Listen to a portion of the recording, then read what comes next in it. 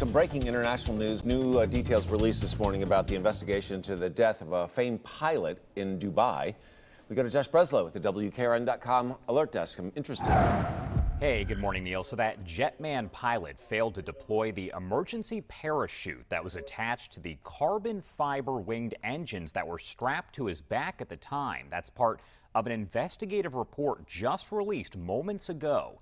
The UAE's General Civil Aviation Authority giving no explanation, though, for why Vincent Refit didn't do so. The report described him as an experienced professional skydiver and jet wing pilot. That crash happened back in November of last year when he lost control and went into a backflip, hovering nearly 800 feet off the ground. That picture there from AP showing the famed jetman pilot who died in that crash. We're going to post all this information shortly on our website. That's WKRN.com.